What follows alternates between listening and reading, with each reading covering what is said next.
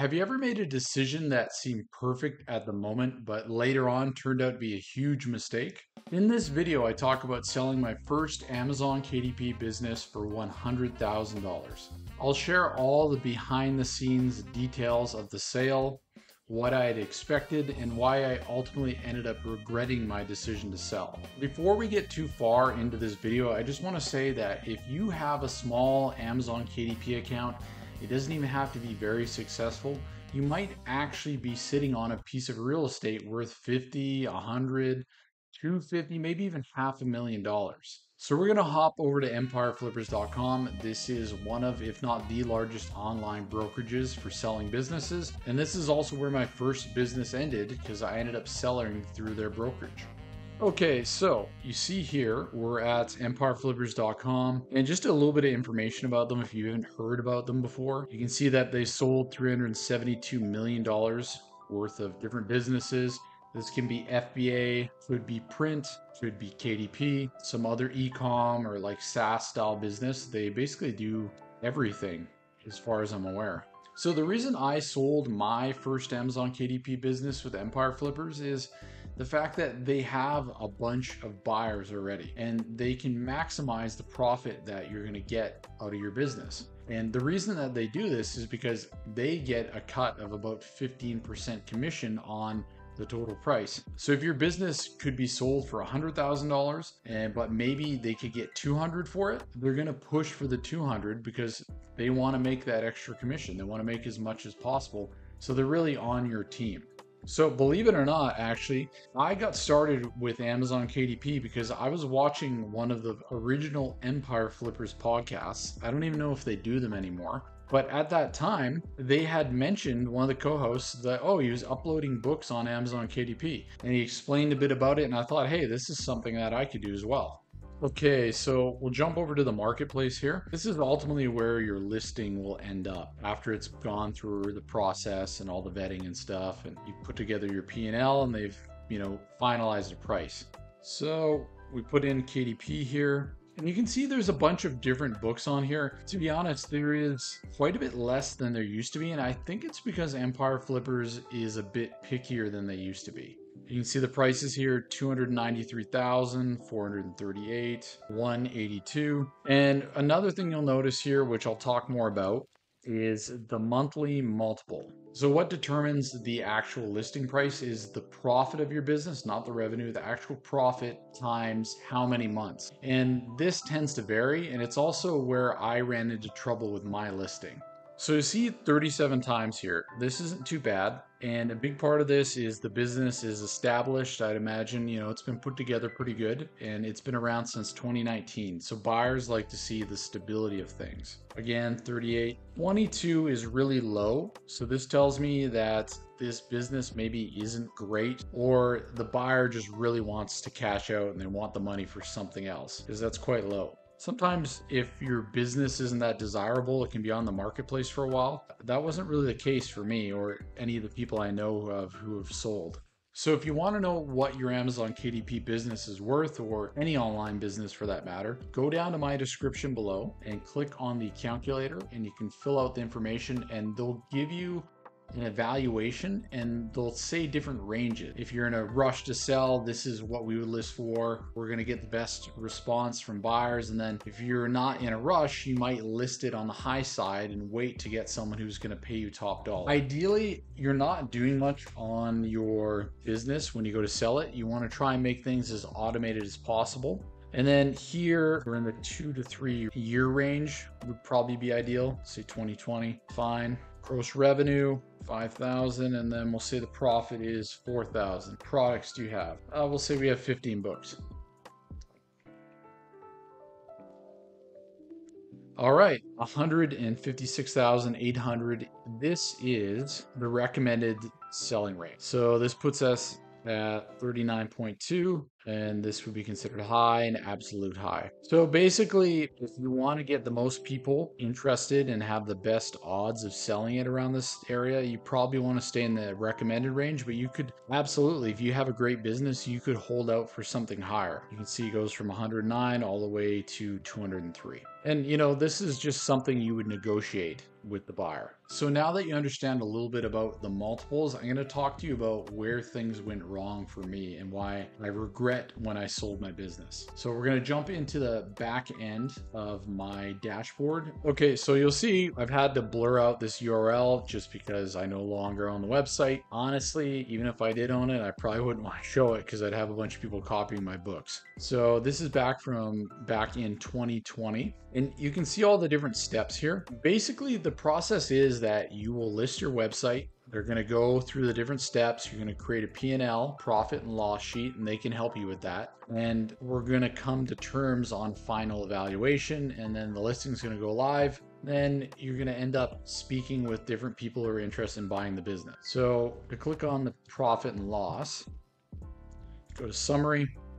Obviously, all this stuff I have to blur out just because this is no longer my business, but you can see here, they're accounting for all the different sources of income. KDP, Kindle Unlimited, All-Star bonuses, if there is any, Ingram Spark, Drafted Digital, Authors Republic, deducted from your revenue in order to determine what the profit is. Ghostwriting company. A lot of times, things like ghostwriting or covers, these are one-time expenses, so they may be deducted from the actual evaluation. So they won't bring down the total evaluation, but they'll be listed in the P&L for potential buyers to look at. Don't be too intimidated by this because honestly, I didn't even have a P&L when I listed my website. Someone at Empire Flippers helped me put it together. I was not tracking things this closely. Obviously, you can do it yourself, and I encourage you to do that, but they can absolutely hold your hand through the process because you're going to be paying them a 15% commission if they do sell your business. So you might as well put them to work. We can see the purchase details. So you can see it was sold for $100,000, $100,000 up front, 15% commission. So you can see that I'd pay them $15,000. Okay, so you can see the listing here. It was listed for $127,686. Monthly revenue, $7,358, and then the actual net profit is $4,936. This is where things went really wrong for me. You can see it was listed at 26 times and it sold. We negotiated and came to $100,000. So you'll notice some discrepancy here from what they recommend today and the high end versus what mine was listed for. So I sold my business in the low 20 multiples because this was a standard range. And at the time, to get $100,000 in USD, and I was Canadian as well, so it was like 140 at the time. It was a lot of money. To me, I thought it was a great deal. But I didn't realize that the online business market was going to transform dramatically in the next 3 to 4 months. So what happened is that these multiples went from in the range of 20 to 30 maybe tops, all the way from 35 to 45, and in some cases even higher than that. So the person who purchased my business, it was automatically worth double what he paid. So he essentially got it for free. He hadn't even put any work into the business yet. If I had waited 3 or 4 months to list, I could have made 2, maybe 2.5 times the money that I made selling. And this is why I really regret the timing of the sale. But amazing for the buyer, and I am happy for him, and he's a great guy, so at least I can feel good about that. But it would have been nice to make at least an extra 100 grand. I actually did an interview about this sale right after it happened when I was in Hawaii, and I did that with the Mickelson twins of publishing.com. So I'll throw something up and you can go check that out if you want to hear more about it. Question that I get all the time is, if you're making $4,000 or $5,000 a month passively, why would you sell your business? And I mean, the truth is I didn't have a lot of money at the time. I was backpacking around. I was in Asia. I spent a lot of time doing the digital nomad thing. And to get $100,000 for a business of mine that I wasn't really proud of how I built it, kind of thrown together in some ways, but to be able to start fresh with a new business and to have that money in my bank and give me a lot of security so I could continue to travel, it was just the right thing for me to do at that time. And to this day, I'm very happy with it. It was just bad market timing on my part. So if you're thinking of selling and you want to maximize the amount you get for your business, and you don't want to do what I did and sold it for half as much and didn't know that the market was going to change dramatically, there's a few things that you can do.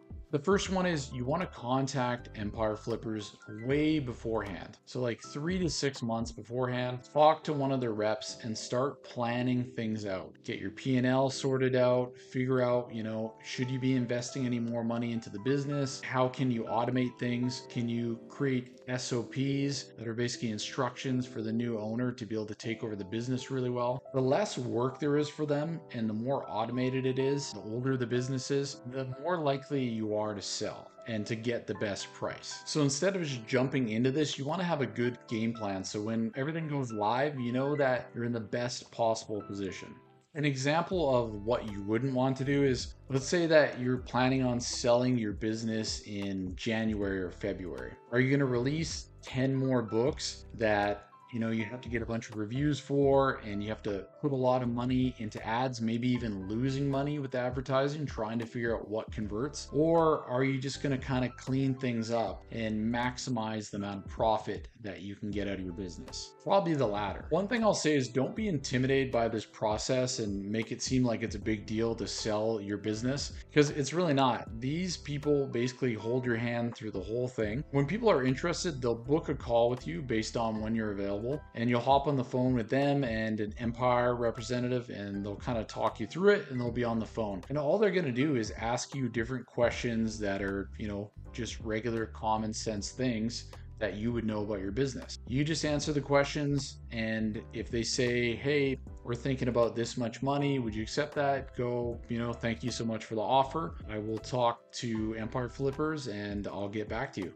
You want to come off as someone that is willing to work with them on the price. Another big question that I've gotten a lot is, okay, I've sold my business. Now, what should I do with the money? And first off, as a disclaimer, this is not financial advice, but you do have a lot of options. So the first thing that comes to mind to me is you could put your money in something like the S&P 500. Historically, this is going to return pretty good results, and it is very hands-free. And in most cases, depending on where you're from, your investment income tends to be taxed on the lower end. But again, not financial advice. So we can see here, we let things compound without adding in any other money for 10 years. That's the 200,000 at 8%. We're going to end up at 431,785. You can see it break down here. So you can put the money away and you can invest it simply and just let it compound over time. And then by the time you're ready to retire, this will probably be all the money that you need. So let's say you got 8%. Like, I know treasury bonds and like GICs and stuff are pretty high right now. Maybe not quite this high, but maybe you could get $16,000 per year just in interest. So you'd be making, well over $1,000 a month just sitting on the money. And this is a very safe option that you could go down. The other thing you could do is you could go back to Empire Flippers and look at other businesses that you potentially might want to purchase. Maybe this one here, you see a net profit of $5,000 and they're trying to just get rid of it for $98,000. You know right away that 18 times a multiple is pretty low. Maybe there's some work that we can do on this business here. We're going to be able to list it later on at the higher rate. It's hard to know why this is listed at a lower rate, but I would be willing to guess that they've maybe had some account troubles or net profit is starting to drop off a bit. Although that is pretty normal in the summer months anyways. But this could be an opportunity right here for you to go, say you got 200,000, go use financing if you don't want to use your own money, or give these people an offer at, say, like $80,000. You could buy it, fix it up, and then come back to the market in maybe a year and sell it at 35 times. The truth is, people who buy businesses correctly make their money when they purchase. So one of two things happens. Either you and I know that this business is worth 30 or 35 times X and we buy it at 18. We know we've already doubled our money just at the purchase. So that's the best way to do things, to make money on the purchase. The secondary thing is if there's a bunch of holes in the business, like maybe you obviously don't know what they're doing with ads, or maybe they don't have any books on audio yet, and you know that you're able to come in, take the existing business and grow it quite quickly just because there's a gap in knowledge between, what the seller knows and what you know.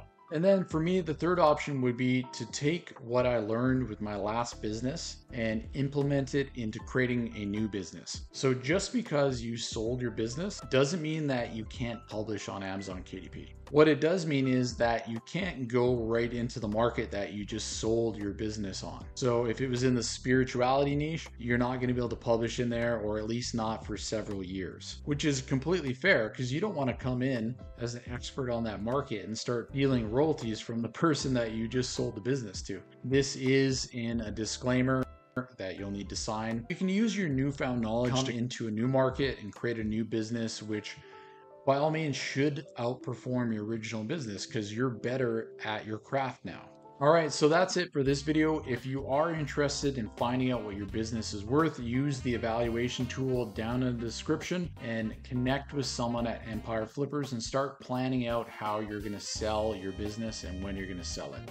As always, if you have any questions I didn't cover in the video, drop a comment below and I will get right back to you. And if you have enjoyed this video and you want to support the channel, consider liking or subscribing to this video. That helps me tremendously. All right, thanks guys.